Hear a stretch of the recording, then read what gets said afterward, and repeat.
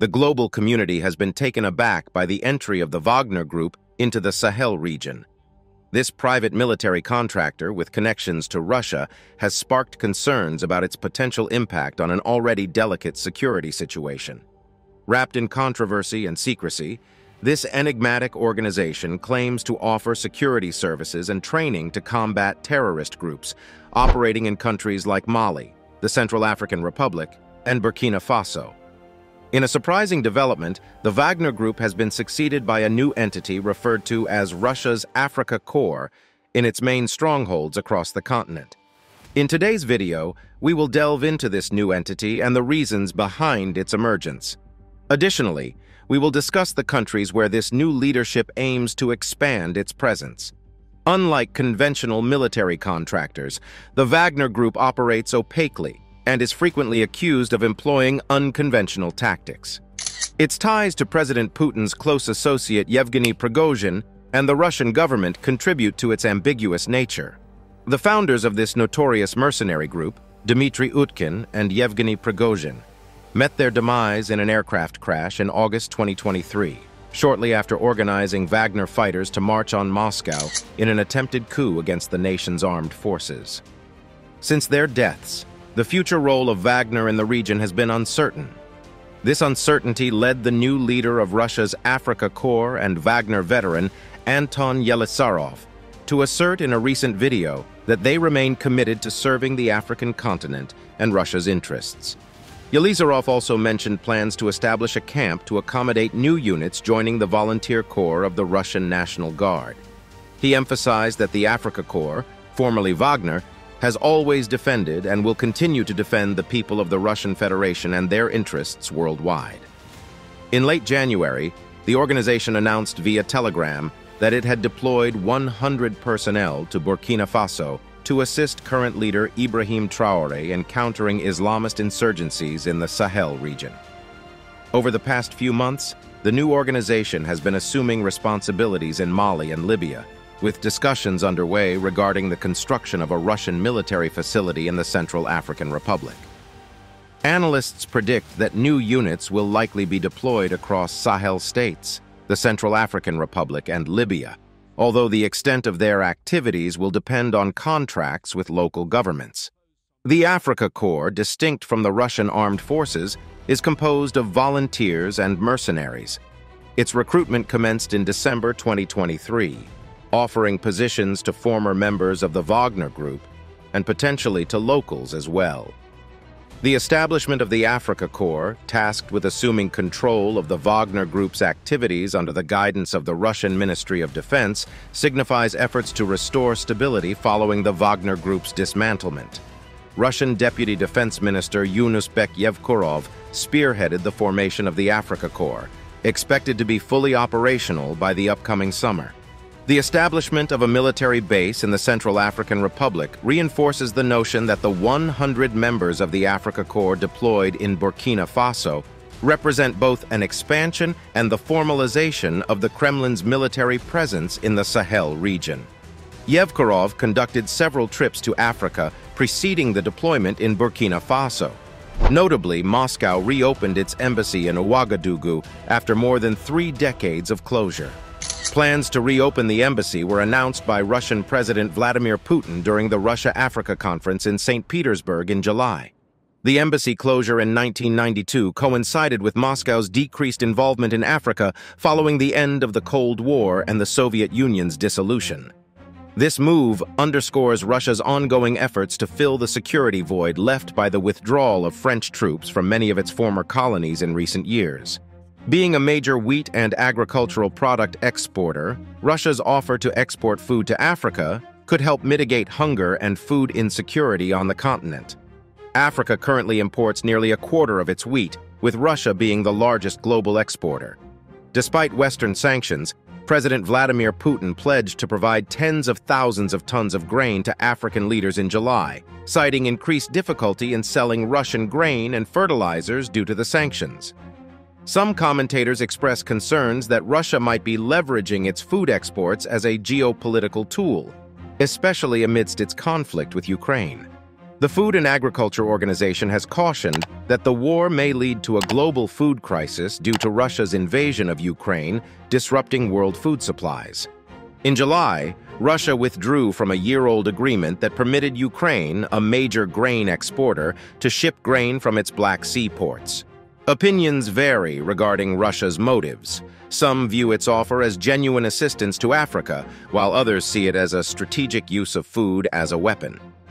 Concerns have been raised about the potential negative impact on African farmers, as increased grain imports from Russia could lead to a decline in prices for their products. Chad shares relatively open borders with countries such as the Central African Republic, Libya, and Sudan, where Russian mercenaries are also active. Officials from Africa, Europe, and the United States have issued warnings about the expansion of the Wagner Group into these regions. The Wagner Group is accused of providing support to local rebels, aiming to destabilize and potentially overthrow the government of Chad's interim president, Mohamed Idriss Déby Itno.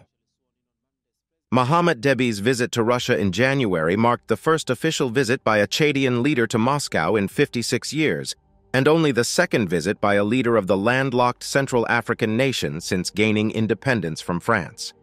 During the Kremlin meeting, discussions focused on enhancing Russian-Christian relations across various domains and addressing regional and international issues. Specifically, Russia expressed its intent to strengthen engagement and cooperation with African nations. Dmitry Peskov, the Kremlin spokesman, highlighted Chad as a potential African partner for Russia and emphasized Russia's commitment to deepening collaboration with African countries. Captain Ibrahim Traoré, the influential leader of the Burkina Faso military government, has directed the nation's resources toward combating jihadism, implementing rigorous recruitment efforts for the military and volunteer defense forces. He has also stressed the need for external assistance, particularly in the form of military supplies.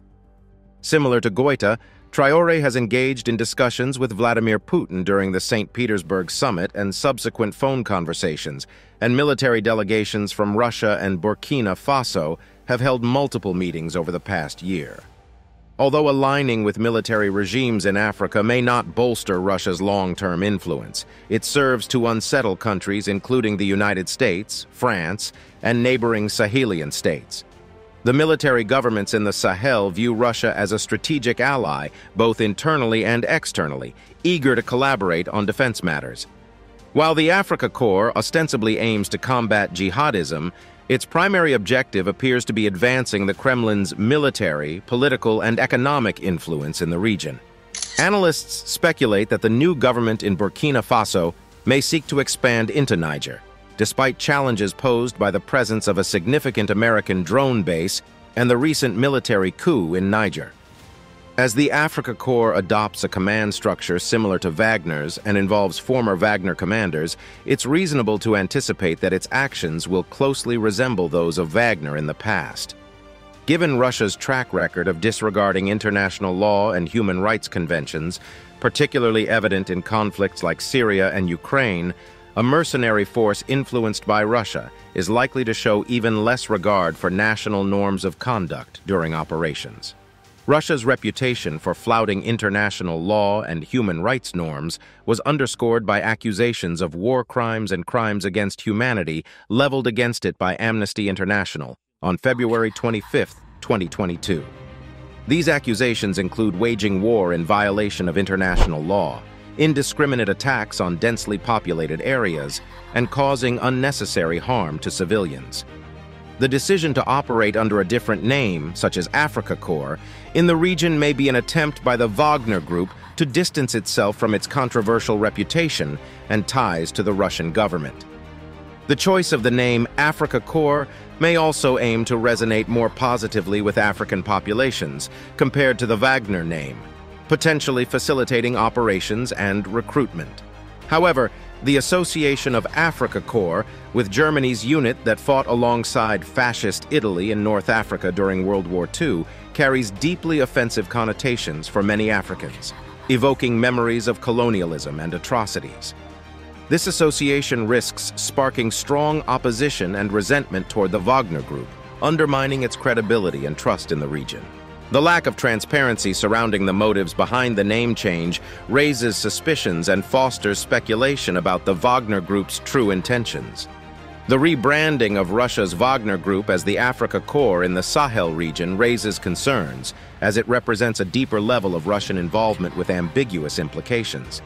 This increased involvement may complicate international efforts in the region and further strain already tense power dynamics, potentially hindering long-term peace efforts.